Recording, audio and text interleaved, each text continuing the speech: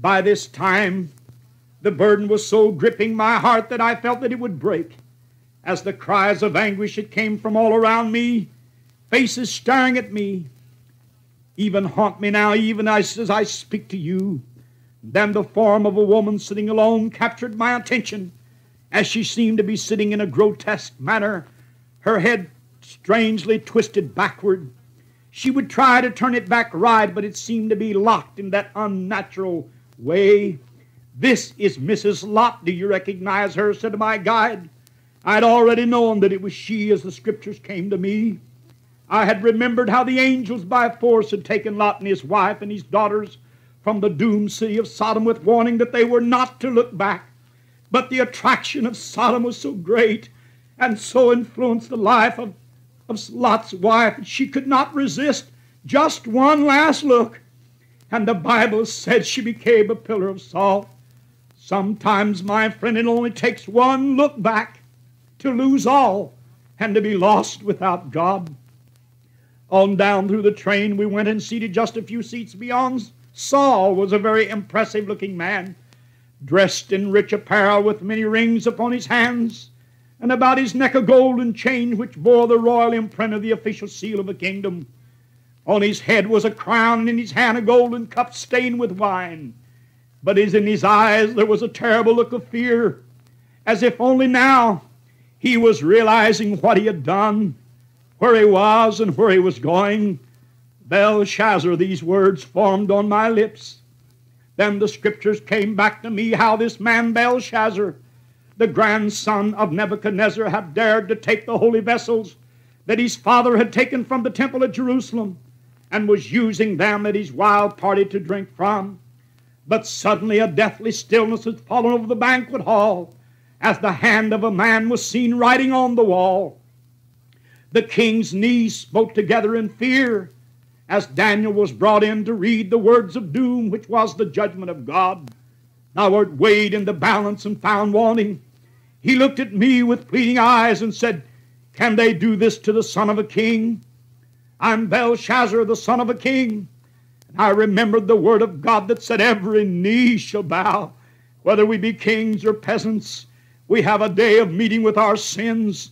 Never did the thought of God's awful judgment come to Belshazzar as he made merry, lived his sin-laden life, desecrated that which was holy. But he found out that God will bring into judgment those who break his holy laws. Hear it, my friend. The world is now in such a state when it has no regard for holy things. God's name is used in blasphemy. Old-fashioned gospel preachers ridiculed and called fanatic. But there is a handwriting even now, your record and mine, and I pray God that it will not be the message this pitiful man had heard. Thou art weighed in the balance and found wanting. "Come," said my guide, "there are others for you to see." I followed him, my burden becoming even greater. Then the most awful-looking creature I saw during the entire vision was a woman seated with a man. Her face was painted, and the paint had smeared all over her face. The thing that struck me as strange was the colors. Her lips were a deep purple, and under her eyes it was green. Then I'd remembered that I'd read in history how the Egyptian women had used all different colors and dyes for their faces to make up. But the most awful thing was not how she looked, but what she was doing and saying.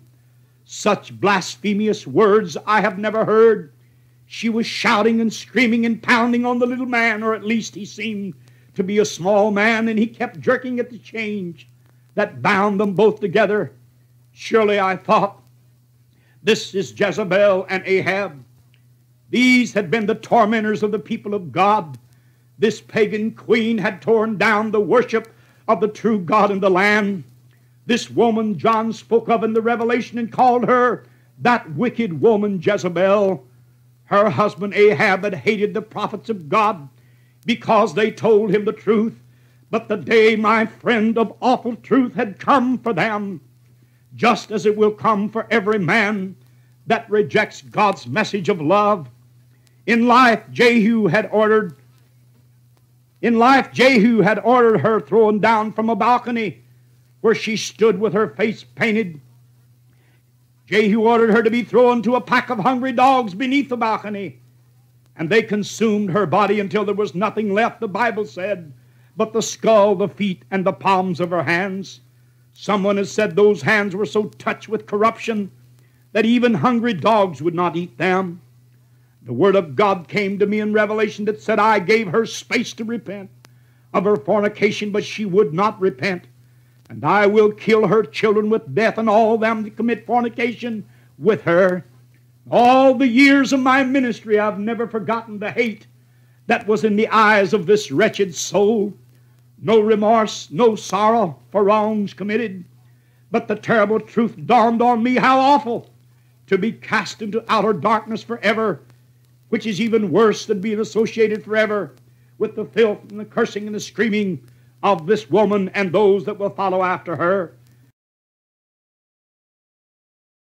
I know you've heard how Jesus died on the cross, but have you really thought about it? Have you really thought about what hell is going to be? You see, I'm praying that you will take each one of these songs directly to your heart. Ask yourself, do you want to go to heaven or to hell?